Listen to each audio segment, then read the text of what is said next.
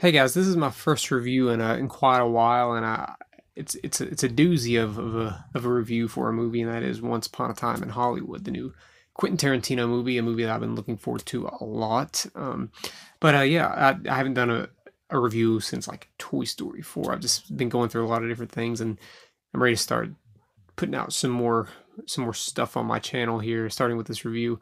Um, yeah, this is a movie I was looking forward to a lot. Quentin Tarantino always delivers quality, even if some of his movies aren't as good as I was hoping they'd be. Like his last few movies, I haven't loved. I found particularly like the second half of those movies to be sort of weak. So I was just hoping that this would be a fun time in the movie. Above all, it's 2 hour and 40 minute movie, so you don't want to be bored through all of that time. And obviously, it wasn't. It was a lot of fun. But I will say that if you are a big Tarantino fan and you've enjoyed these last few movies and how bombastic and entertaining and how like story driven yet still dialogue driven they are, you may want to check your expectations at the door with this one. This one doesn't really have a plot. It really doesn't. It's more based off these two characters played by Brad Pitt and Leonardo DiCaprio and their friendship. It's the driving point of the movie, and it focuses more on that than an actual narrative. And I think that would be somewhat frustrating for some viewers expecting a story or a plot to attach themselves to. But it really doesn't have that, and I noticed that about an hour to an hour and a half into the movie because it's a long movie. But I noticed that it wasn't going to be a movie with a straightforward narrative pretty early on, and I accepted that because I just enjoyed being in this world, and it's a fantastically directed world created by Quentin Tarantino. Obviously, he just captures the spirit of the late '60s like perfectly to the point where it becomes a little film school 101 at times. But this time, it didn't really bother me like it has in some of his past movies because I just enjoyed it. And above all, this is sort of a comedy. It's more of a comedy than it is a drama. I would even say not even much of a dark comedy. Yeah, it has dark elements, particularly in the final third.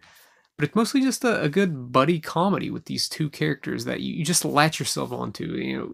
Within the first 20 minutes, I found myself loving every character that was being introduced. So I just enjoyed watching these characters and their relationships play out.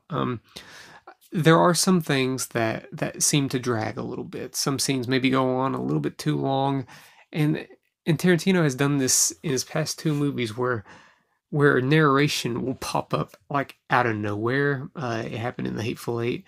And it does happen in this, and it's kind of unnecessary, and it just seems like another way to to to make the movie more of an art project more than an actual film.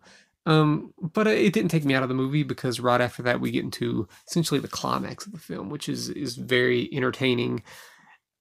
And while the movie does get violent, compared to his last few movies, I found that when the violence occurs in this, it sort of made sense within the world of the movie. You got movies like The Hateful Eight, which are very tense, and Inglourious Bastards and Django Unchained are very tense movies, and they become cartoons in the last 30 minutes.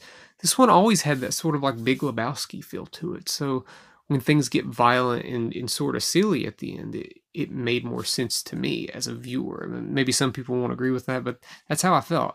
And I do think that this, to me, is his best, most enjoyable film since Pulp Fiction. I give this the slight edge over Jackie Brown. I really enjoy Jackie Brown a lot, but I think I like this a little bit more, and I think that won't be a very popular opinion. I think some people love Inglorious Bastards like so much, and that's always been one of my least favorite films from Tarantino. I still think it's good. It has great elements, but it just isn't one of my favorites.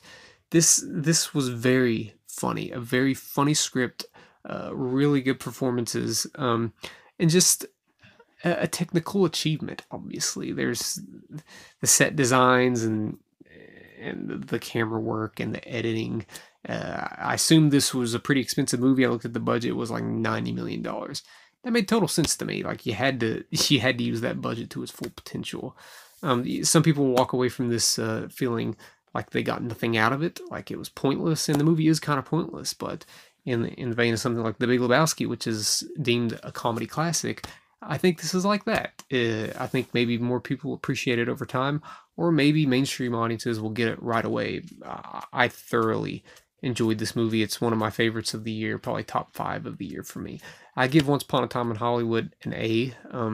There's just some things keeping it from being an A plus. It does lack somewhat of an emotional core, though I do think this has one of the sweeter and heartfelt endings of any Tarantino movie, maybe the most sweetest and most heartfelt ending of any Tarantino movie. Let me know what you thought of this movie in the comment section below. Hit that subscribe button, and thank you for watching.